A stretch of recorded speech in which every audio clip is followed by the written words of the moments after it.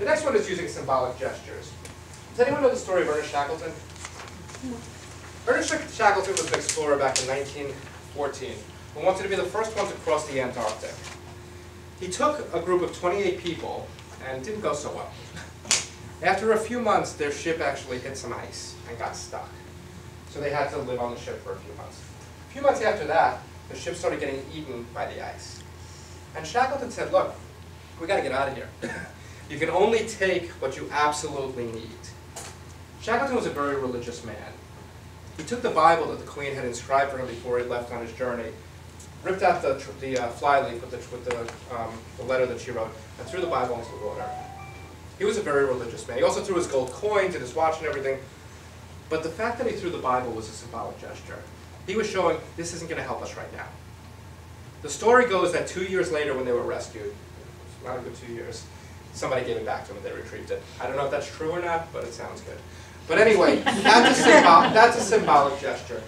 If anyone's interested in adventure stories and leadership, a good friend of mine, Dennis Perkins, wrote a book about this called Leading at the Edge, where he lists out 10 strategies of leadership from the Shackleton adventure called Leading at the Edge. He's based out of Madison. He's a great, great writer and a great leadership guy.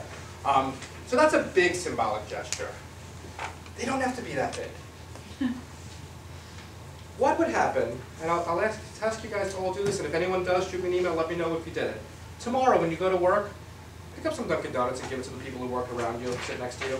See what kind of an impact it has on them.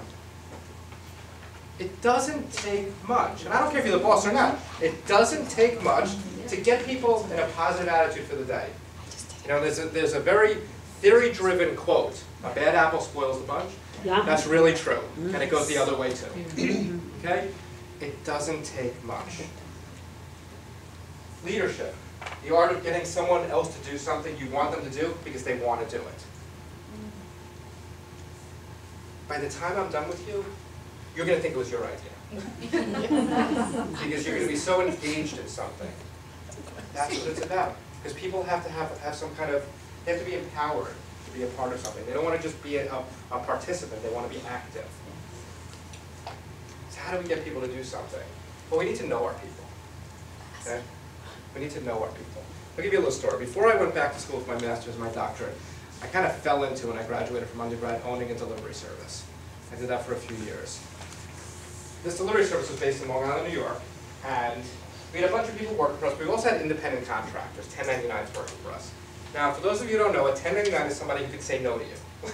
Yeah. They don't have to do what you want them to do because they don't work for you. They're contractors. So to represent some of my contractors, I have Artie and Harold, not their names or pictures. So these represent some of the contractors I have working for me.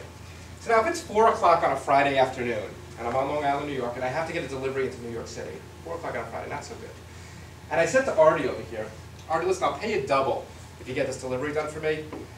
He'd whine a lot, and he'd say, but I really want to go home and watch Murder, She Wrote tonight, and he wouldn't do it. If I said to Artie, listen, we have a customer who needs this delivery done right away. It's really important. We can lose this customer. I need you to please help me out here. Can you do it for me? He would go and do it. If I said that second thing to Harold over there, he would say something I'm not going to repeat in this room because I'm being taped. Basically saying, go do it yourself. But if I said to Harold, I'll pay you double if you go and get this job done, he'd be out the door before I finish the sentence. You need to know your people. Everybody is driven by different things. One person wants a bonus in their paycheck. One person would much prefer to leave early on Friday. Another person might want to come in late because they have to get their son or daughter onto the bus in the morning. If you can understand and know what your people need, you're going to be in much better shape than if you don't.